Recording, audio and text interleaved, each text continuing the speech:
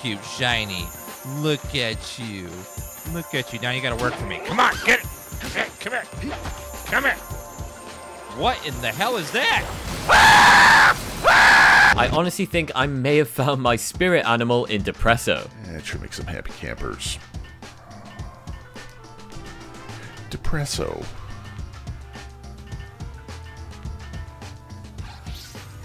Oh. Wait, what? Oh. Yeah. Yeah, me too, Depresso. Me too. The dark side of Palworld. Once the sun goes down, Cognito will go out and eat the remains of any dead humans. You won't find that in a Pokemon game.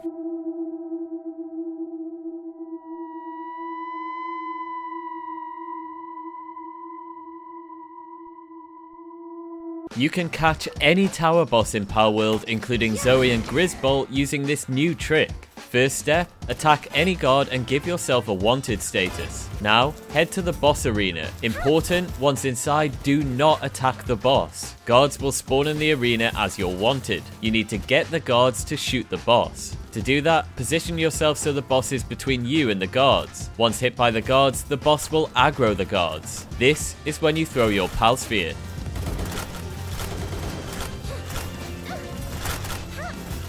Aim for the back and it's pretty much a guarantee that you'll capture the boss. Next, hit respawn and get out of the arena.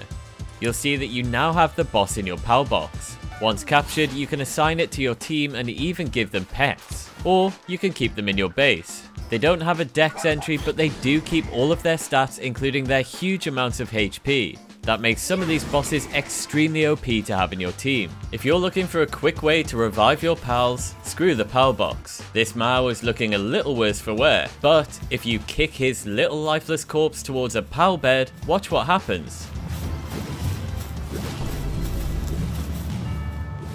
It's a miracle, and no annoying wait time.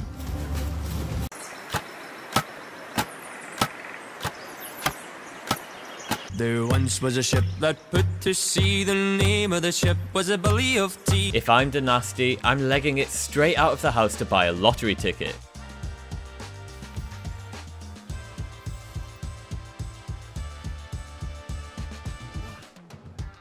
Still fighting. You're foolish. I swear to God if that was... Oh my god! No. Had 0.15% of getting it! So there's a new movement tech in Palworld. You can convert the momentum from your grapple into your glider so you can travel insanely far very quickly. To do this, just grapple, switch weapons, then glide.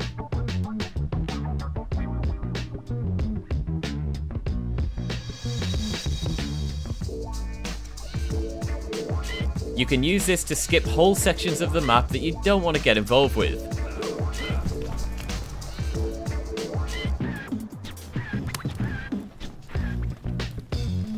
Relatable. You encounter your first shiny, and it's only a Chickapee, so I can't imagine it's too powerful.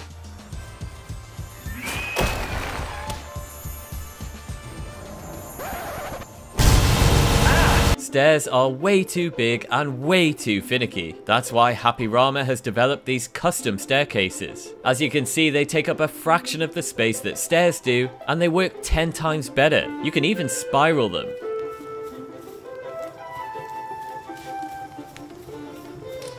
The trick is to use wooden benches and you unlock them super early on.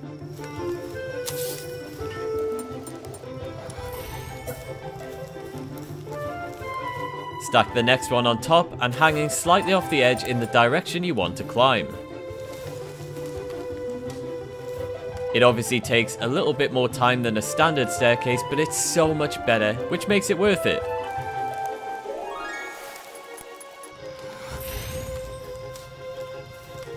A Digtoise can be insanely useful in a raid. Who's your money on? An army of angry Incineram or one giant spinny boy?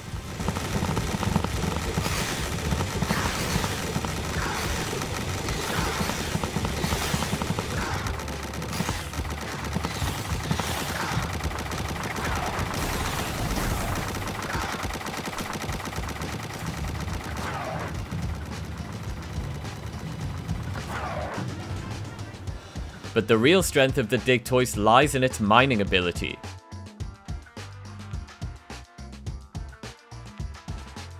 Like anything in Palworld, we can exploit that. This AFK auto ore and ingot farm is one of the best additional bases you can build. Ingots are one of the most important materials for progressing in Palworld. This setup will bring you tons of ingots with you barely lifting a finger. So first head to this spot on the map. This is the best place to build the farm and I'll share why in a second. Place down your Pal box to create a new base. Ensure all of the surrounding ores are within the new base. Now place your storage near your Pal box in a place that you can reach without moving from your Pal box. This is very important. Then place down a furnace, also in reach of the Pal box. Next you'll need Pal beds and a feed box. Now let's add pals. You'll need a pal with minimum level 2 mining to mine ore. I'm using Digtoise. You'll also need a transport pal that can move the ore to the storage. I'm using Vanworm. Lastly, you'll need a fire type with kindling to smelt the ore into ingots. And there you have it. Now you can fast travel to your mining base and collect your ingots. As the storage and furnace is so close to your Pal box, you can fast travel while overweight. Lastly, what about raids? Well, this is why we picked this spot. There's only one way over to these ores and it's via this bridge. Place a foundation and a wall to block the bridge. Place campfires on the foundation and it'll set fire to any raiders. Glad was patrolling on his beacon when he heard that sound. Ah, that sound. Oh, yo. That's a max level shiny bushy. Chat, a level 50 shiny Bushi. Capturing this thing was not easy. After chipping it down to low health, he was faced with a 6% capture rate.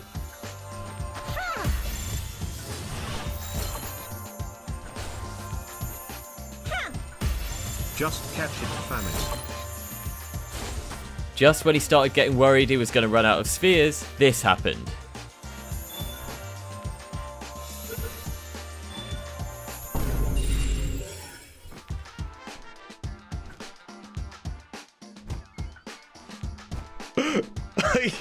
Yo! Interested in the stats and the passive rolls? Me too. Level 50 shiny Bushy, dude. It rolled with Lucky. Oh! Nice. That's actually perfect. So you can actually stack storage chests using this neat trick. First, build a wooden barrel. Then, place a wooden chest on top of the barrel.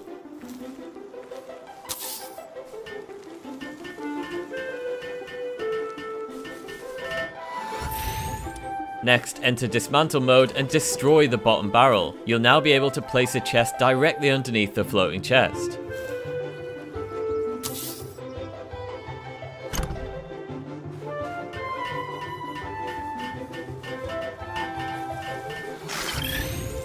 If you're not catching your pals in style, what are you doing?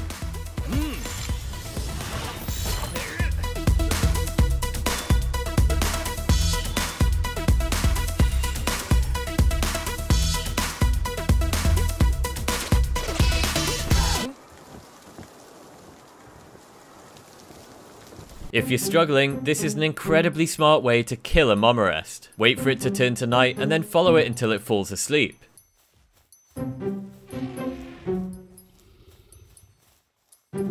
With the Momorest now sleeping, you can build a campfire underneath it.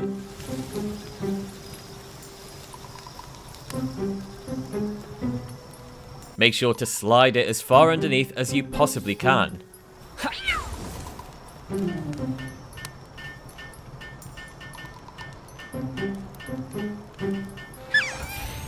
The Momorest will now set on fire. Like me, the Momorest is obviously a heavy sleeper and is completely unfazed by the fire. The fire will gradually tick away at its health, all while conveniently keeping you warm. Genius. Now just wait until its health is extremely low before hitting it.